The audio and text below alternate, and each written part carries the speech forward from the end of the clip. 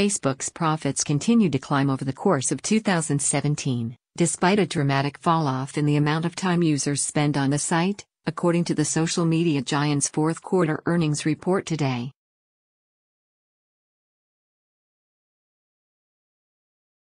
For the first time ever, the social network has lost users in its most lucrative market, the US and Canada, dropping from 185 million last quarter to 184 million, indicating the potential for growth might have finally petered out.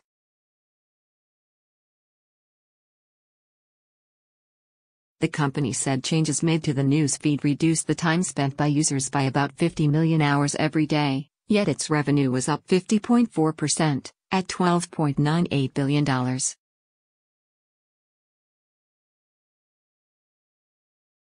Shares of the company were down 3% at $181.26 after the bell on Wednesday.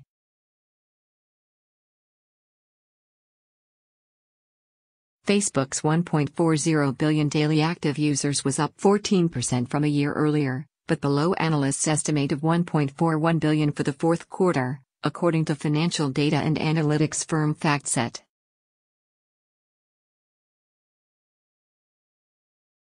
The number of daily users in the United States and Canada actually fell to 184 million from 185 million a quarter earlier.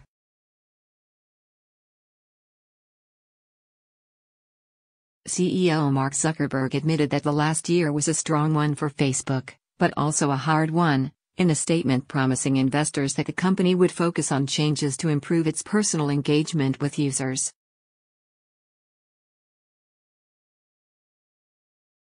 Facebook had warned earlier this month that user engagement would take a hit in the near term from attempts to tweak its flagship news feed feature.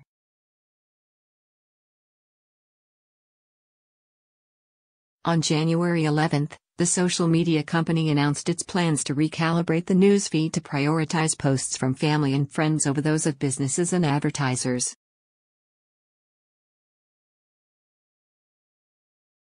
Already last quarter, we made changes to show fewer viral videos to make sure people's time is well spent, Chief Executive Mark Zuckerberg said in a statement.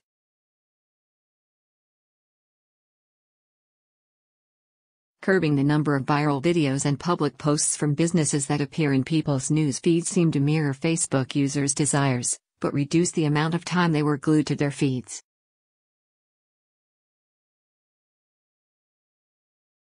The move was a reversal of the social media site's historic use of algorithms to promote content its users were most likely to engage with as a way to drive traffic throughout its site and for advertisers.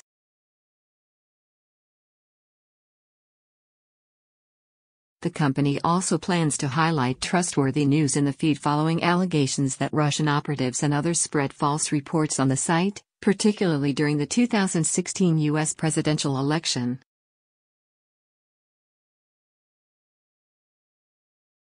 Earlier this month, Facebook conducted a survey of its users to try to hone the news outlets that it promotes on its feed.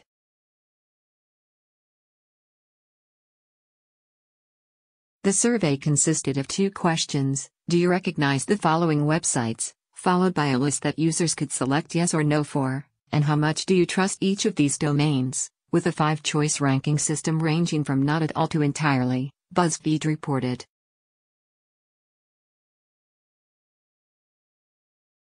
This survey was designed to help Facebook make a change expected to shrink the amount of news on Facebook to about 4% of all content from 5% currently.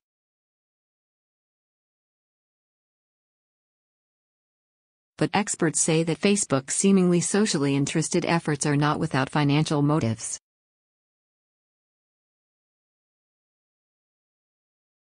It's laughable that they're pretending this is about their users' well-being.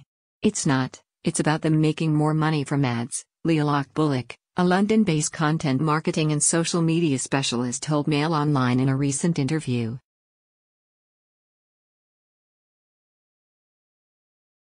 It feels like every year, businesses, publishers, and other pages need to open up their wallet if they want anyone to see their updates, she said.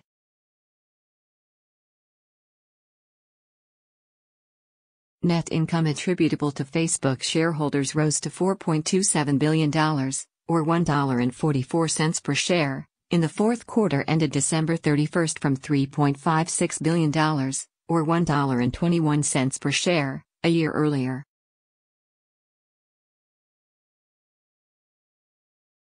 Excluding a tax provision, the company earned $2.21 per share, topping analysts' estimates of $1.95, according to Thomson Reuters I/B/E/S.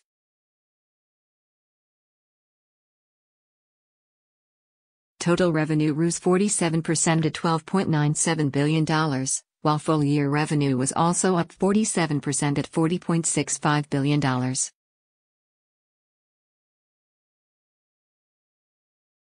Total advertising revenue was $12.78 billion, compared with analysts' estimate of $12.30 billion, according to Thomson Reuters I/B/E/S.